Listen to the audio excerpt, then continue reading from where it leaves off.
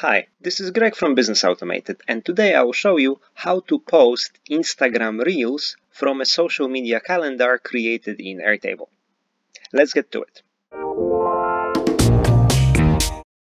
In my previous video, I have shown you how you can post videos from Airtable social media calendar directly to your Instagram account. And you can see that this is a video that was posted on Instagram. There is one important note. When we were posting this video, we were using a module called Instagram for Business Create a Video Post. And there are strict specifications what sort of video you can post here. So as you can see, the aspect ratio is actually more of a squarish aspect ratio. So you cannot use this module to post a reel. So you'll be able to post videos that are aspect ratio 4:5, but not reels. Reels which would be normally aspect ratio of 9:16. So this is not something that you can do with Integromat, and for the matter of fact, there's not many software pieces that allow that. You can see there is no reel upload. This is a feature that has been only recently added to Instagram API. So if you would like to post reels, then we would have to approach this slightly differently. So this is going to be a little bit longer video with a little bit more steps, but it will allow you to post Instagram reels just like the one over here. Okay, so let's start first with the piece of content that we have here. As we shown previously, we have to set it to the state approved. So right now, when we go to the Integromat, which we're using for this automation, Integromat now rebranded to make.com. Now you can see once we run it, we can see that this video is ready to be posted. Okay, so the next step after this will be creating a module like that, but this will be a custom module. It will be make an OAuth request. And for this request to happen, we need to create a special connection with Facebook APIs. So to create connection with Facebook API, first step will be to create a Facebook application. So we need to go to the developers. And if you have never used this before, you will have to register as a developer. So click on My Apps. And this will open your application panel, where the next step you need to do is to create an app. We will select a business type for the app, and you can click next.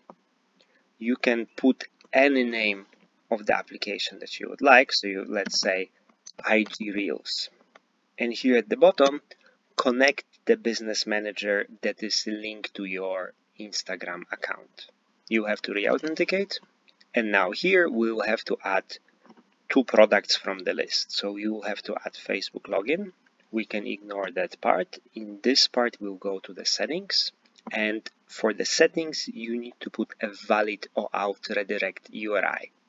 This is a URL address that you will find in the description of this video in the article below. So this is redirecting us back to Integromat make.com, which we are using for the automation here. So this is the only step that you need to do here, and then you can click save. This application will remain in a development stage, will not be releasing it, but it will allow us to connect to your own account over here. So now let's go back to the add products. And in the products, we need to add the Instagram Graph API. Okay, so this is everything. And now you can go back to the dashboard here. And we will be using the information from, not dashboard, to the settings. We go to the basic settings. And we will be using the basic informations from here to authenticate our app. So now let's go back to make Integromat. All right, so the first step here will be to add a new OAuth connection.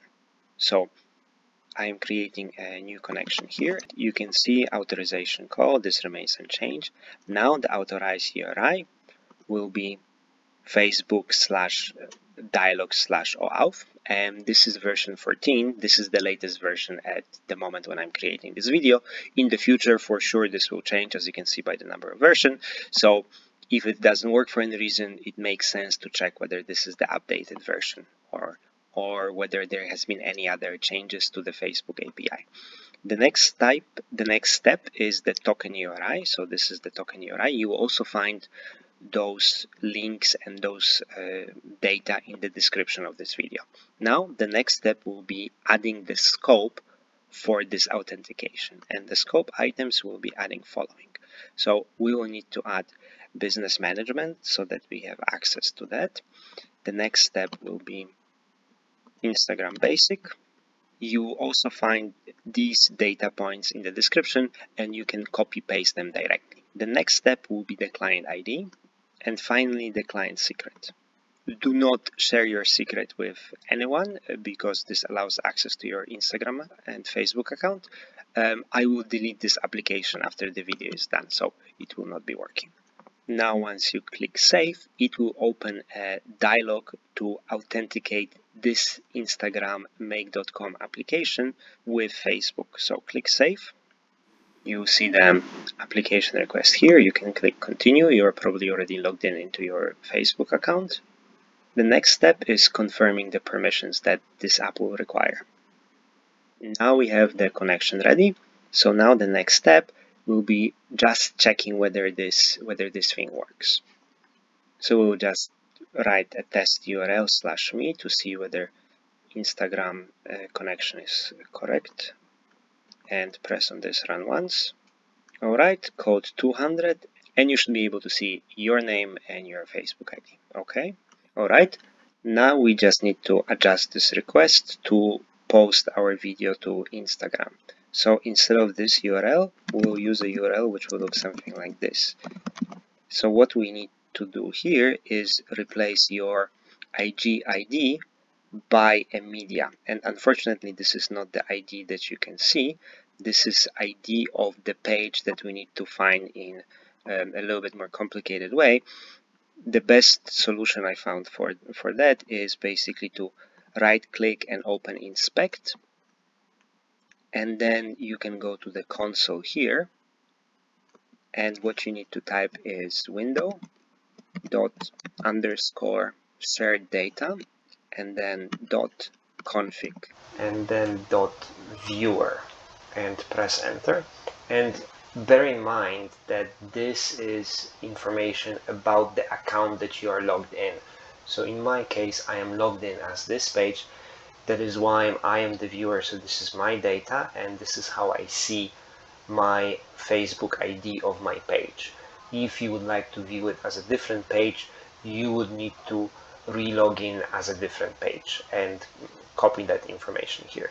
There's also one other way to find this ID that I know of, using the Graph Explorer inside of Facebook Developer Tool. So you here have to select the application and get a token, and then later will show up a menu where you can select it. But in most cases, going into your console and being logged in as the page to which you want to post, this should be enough for you to get the Facebook page ID.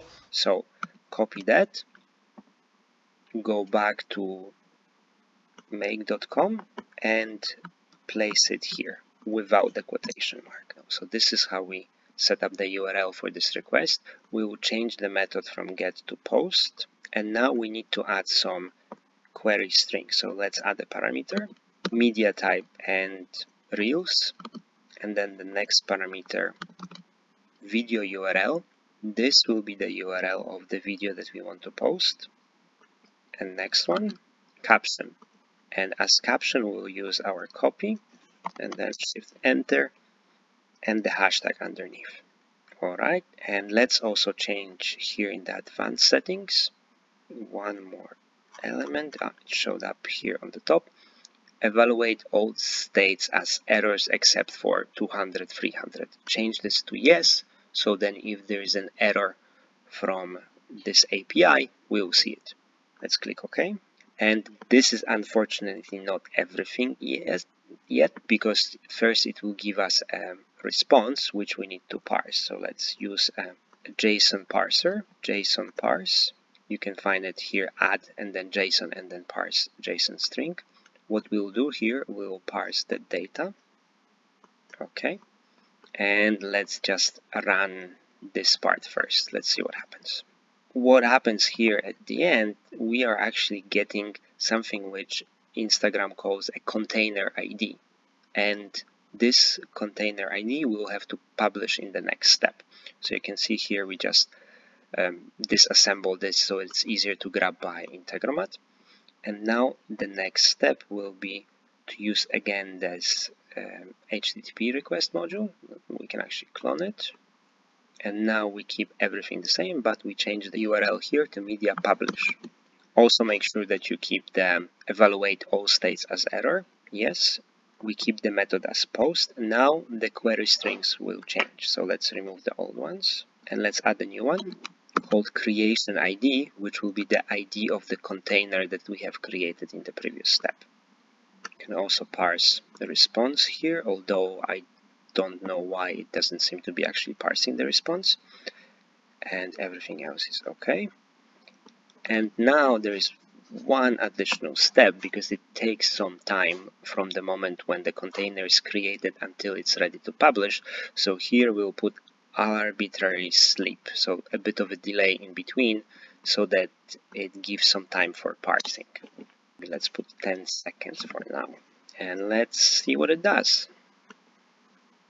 There was an error returned because the main video has not finished parsing. So what we can do, we can add either more time or we can do something like this. So let's add error handler and then break and automatically complete execution, yes, and then number of attempts. If there is an error, we will retry this 3 times with 15 seconds interval in between. So let's click OK. And for this to work, you also have to allow storing incomplete executions. Okay, click Save. Let's try this one more time. And actually in this case, this video has been processed and we have received the ID immediately. So in this case, the 10 seconds was okay, but sometimes it might not be okay. So you might add more time, or you might basically keep this one.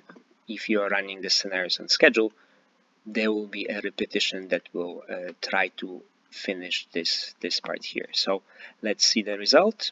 Voila, and you can see the previous video was posted as a video and this video is posted as a reel. You could see the icon over here, and indeed it is a reel. Alright, let's now add some finished touches so that we also get confirmation that this has been posted live. So I'll just quickly do that. I am parsing the response to get the ID of the reel that has been posted so that we can save it into Airtable. Status is live. Post ID comes from a JSON element, not JSON 24, but JSON 26 that we have added, but it's not visible. So we will do a following trick. Let's click OK.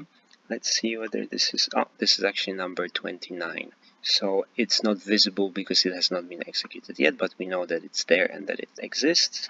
So what we'll do copy paste of the variable here. I'll just put this in the address bar and you can see it says 24.id. We'll just change it to 29 and copy paste, go back over here.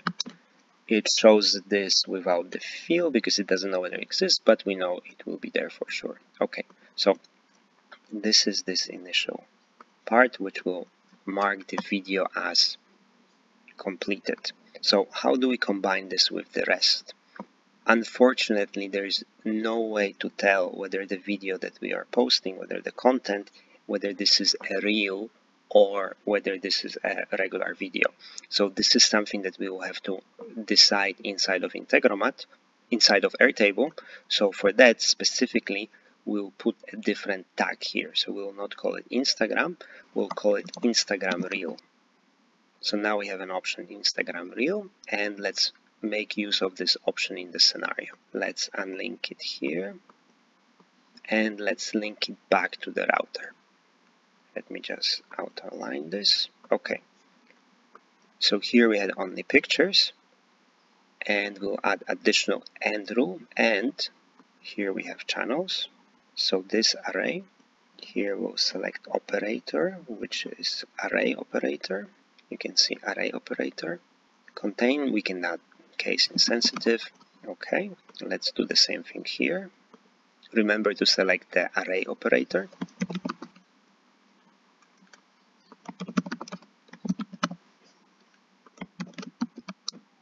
Alright, and let's test it. Okay, so it looks like everything went fine. You can see this has been changed to the status live, means the video has been posted. We are also getting the ID of the post that we have created. And let's see whether we have it for the second time. Fantastic, and we have the reel for the second time. I hope this was useful for you guys. You will find more information in the description of this video together with an article, and good luck automating your stuff. Thanks.